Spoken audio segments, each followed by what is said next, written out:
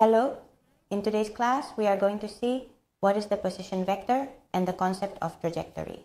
We will talk about reference system, position vector, displacement vector, and path traveled along the trajectory. And all this, as always, in our usual scenario, in our basketball court. And with the objective of helping Jay to score a well-deserved three-pointer. In this case, in this occasion, we are going to study the movement of the ball, and the first thing we need is a reference system that allows us to know the position occupied by the object at any time. That is to say, the reference system will give us the spatiotemporal information of the object under study. The reference system consists of an origin, which is a point where the observer is located, and a coordinate system, which is a set of values that allow us to univocally define the position of any point in space. On this occasion, we have chosen a Cartesian coordinate system. Descartes was the first to express the position of a point in space, and he did so by three straight lines perpendicular to each other and intersecting at the origin. These are the Cartesian axes x, y, and z, and to express the position of the point in space, he measured the distance from the point to the various axes as shown on the screen. These distances x, y, and z are the coordinates of point P. On these Cartesian axes are defined three unit vectors, I, j, k, perpendicular to each other, which are also called versors.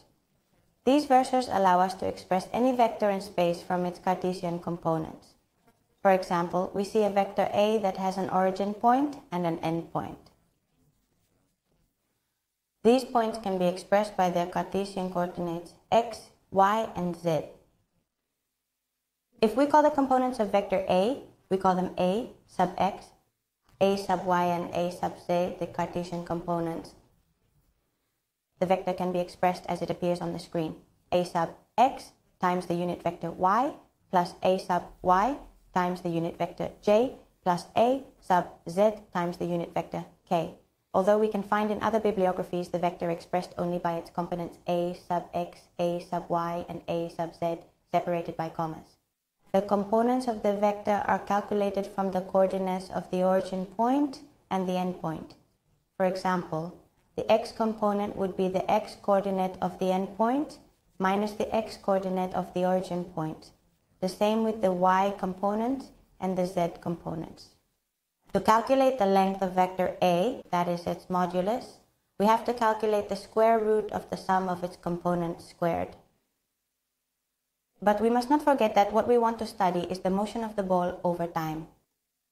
The curve described by the moving object in the course of time is called trajectory, and we have represented it in green. If we call P the point where the object is on the trajectory, we see that its coordinates depend on the time instant t in which we are. The position vector is defined as the vector that joins the origin of the Cartesian axis with the point P where the object is located, and then we call it r. Its components therefore also depend on the instant t in which we are.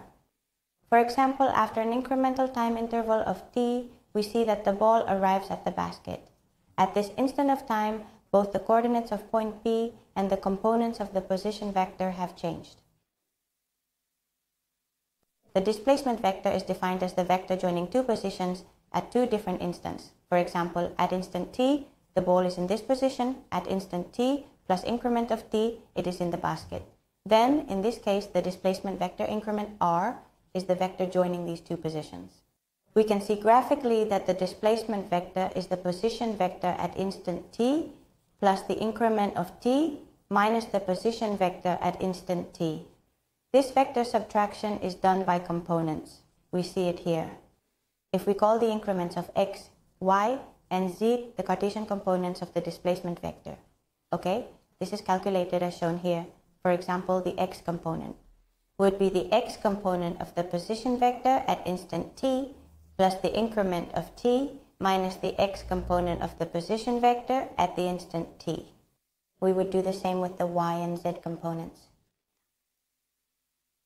The last magnitude we have left to cover in today's class is the path traveled along the trajectory, which we will call the increment of s. It is a scalar quantity that is also related to the displacement but concretely with the displacement on the trajectory. You see it here painted in black. The increment of s normally does not coincide with the modulus of the displacement vector, that is, the length of this vector only coincides if the trajectory is rectilinear and non-return. For example, in this case, in which the ball leaves J's hands and returns to its initial position, the displacement vector is 0, while the increment of s, that is, the path traveled along the trajectory, is evidently different from 0. But it seems that J is not very certain about this.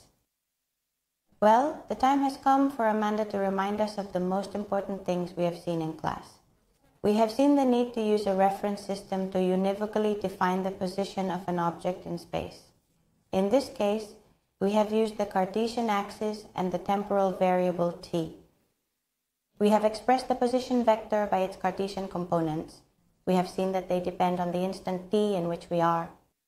We have seen the displacement vector increment of r as the subtraction of the position vector at two different instants, and that its modulus only coincides with the increment of s, with the path traveled on the trajectory if the movement is rectilinear and non-return. All these physical quantities are measured in the international system in meters. See you soon.